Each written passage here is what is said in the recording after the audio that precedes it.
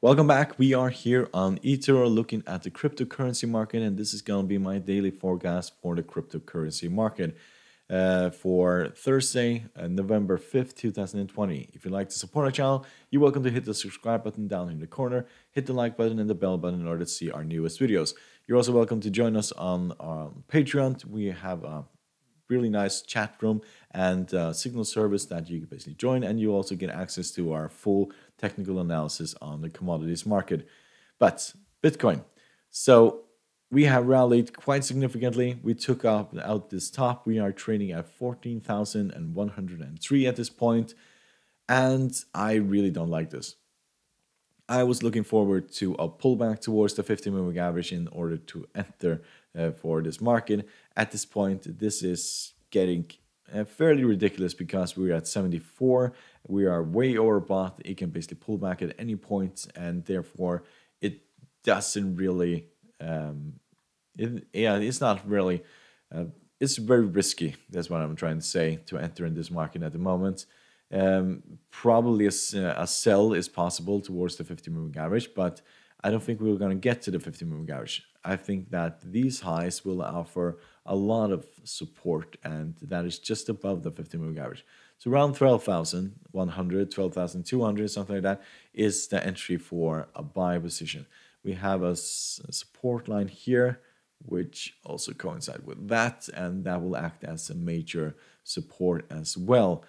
So at this point, we are overbought. We're looking for a pullback towards this trend line or this previous highs, and I think that we are going to get that within a few trading days. If you look at the MACD, it's about to turn around. The same goes for stochastic.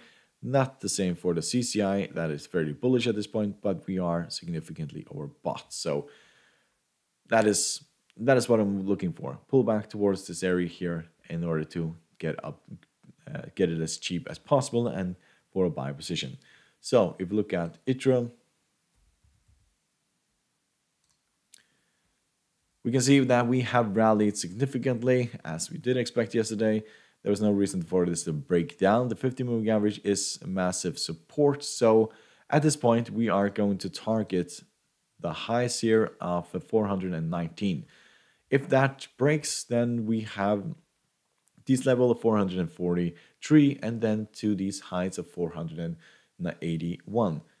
It is possible to enter here. That is possible with a stop loss right around underneath the 50-moving average. If we go the other way, but it's basically a buy towards these highs. There's not a lot of room here, but if this breaks, then that opens the door to much higher levels.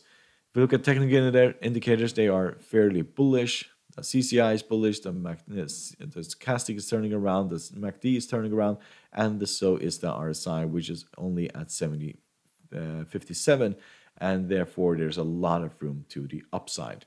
So, hope you find this helpful. You're welcome to support our channel by subscribing, hit the like button and the bell button in order to see our newest videos.